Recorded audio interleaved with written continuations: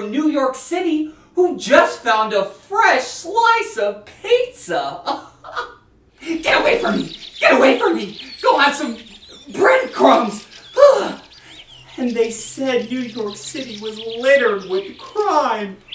Who would have thought it would be the pigeons?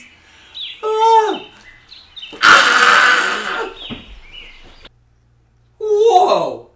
Pigeons aside, I think we should wake up with a Word of the Week brew.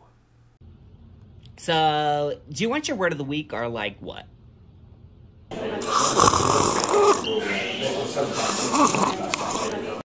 This week's word is humility.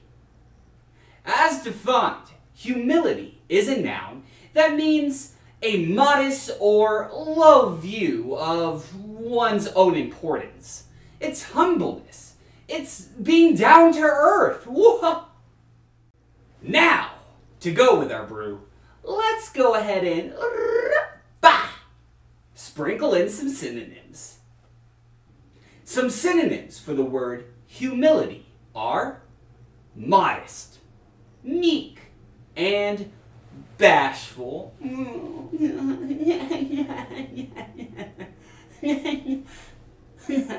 Here it is, used in a sentence. Everyone respected the Velociraptor because he navigated his career with humility, not arrogance. Brava, Velociraptor! Brava! I'm so happy that fame did not go to your head. You stayed grounded, regardless of your beautiful tap dancing talents. I'm a giant fan. But whoa! Hold up, grammar goodies. I have some amazing news for you. Humility can also be used as an adjective in the form of the word humble. The funny thing is, humble can describe someone or something as modest or bashful when it comes to having or showing one's importance. Here's humble used in a sentence. That artist is incredibly humble because he lets his work shine over his ego. It's not about him. It is about the beautiful work. Huh. I wonder what this represents. Maybe it represents existence. Colorful existence. Oh, and spiraling into madness.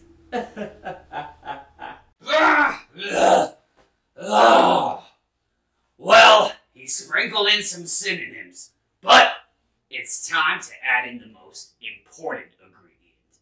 That's right, I'm adding in some antonyms. Some antonyms for the word humility are pride, arrogance, narcissism, and egoism. Ha! It's where you're the center of your own world. You are the most important person! Blah! Forget that guy. Why? Well, it's time that you take the Word of the Week challenge. That's right. Go ahead and create an original sentence that uses the word humility in it. Then go ahead and pop that bad boy into the comments section. If it makes us laugh and it uses the word correctly, we'll go ahead and give you a shout out in an upcoming episode. Whoa! Grammar goodies. I guess that's all for me today. I'm off to go glue my eyebrows to become a living piece of art. My name is Mr. Goodie Grammar. Thank you so much for dropping by General Grammar. And, comma, in anytime. I'll see ya.